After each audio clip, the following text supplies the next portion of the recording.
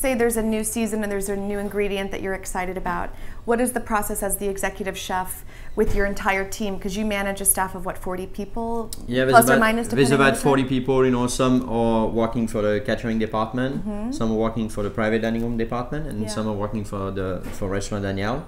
So at Restaurant Daniel, we have Eddie Leroux, which is the chef de cuisine, and a couple of sous chefs, you know, in charge of fish, meat, and other section. We kind of sit down together, talk about the menu. Eddie brings some ideas, I bring some ideas, Daniel brings some ideas, you know. We work on it, you know, to make some tests. See, when we make the meeting, we kind of see what ingredients we're gonna use in each dish. Because let's say, you know, the vegetable basket in spring is there's 25 ingredients. We try not to use it in different dishes. Right. So for the customer, it's easier to choose on the menu if not, you know, everything is different, you know. And then after we see what kind of protein we're gonna marry with it, or if it's gonna be a vegetarian dish, and see what will bring, you know, enhance the flavor in it. You know, it could be a fresh herb, it could be a spice. It could be also like something, you know, like a citrus, something very acidic, you know, and something create the contrast.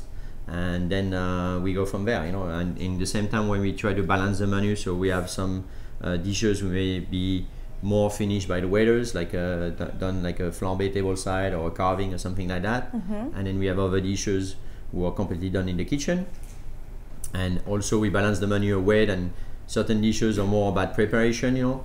And it's very easy for service, and so other dishes are not as much preparation ahead of time, but then service time, you know, it's a bit more complicated. So we need to have a balance in all those area, you know. So during service, you have a better transition, you know. It's a bit more smooth, you know. That makes sense, yeah, just to be able to, you're like the director or the composer, right? You have to understand all that. You know, but it takes a lot of people, you know, to put it together, you know, and it's really a teamwork, you know. And I think, you know, during service is the same, you know, it goes from the dishwasher to the person who's doing the canapé to the last person selling the dessert, you know. I mean, everybody has to be focused on a job and make the best out of it. Right. And that's what creates all the experience. And of course, you know, we cannot forget the front of the house as well, you know. Of course. Because they're the one, you know, with the first and the last impression, contact and impression to the customer, you know. So definitely.